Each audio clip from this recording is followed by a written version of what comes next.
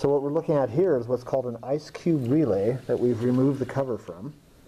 Normally a plastic cover fits over it, but now we've taken the cover off, and you can see inside we've got a coil right there and a set of contacts. This is a double pole, double throw relay, and as we're connecting power to it from our two 6-volt batteries, we are energizing the coil and de-energizing it. There we go. You can see the light turns on to indicate the energization status, and you can clearly see the contacts move. So go ahead and leave it energized. And that is, leave it energized, and that is holding it magnetically down that direction. So it's closing the contact on the left and opening the one on the right.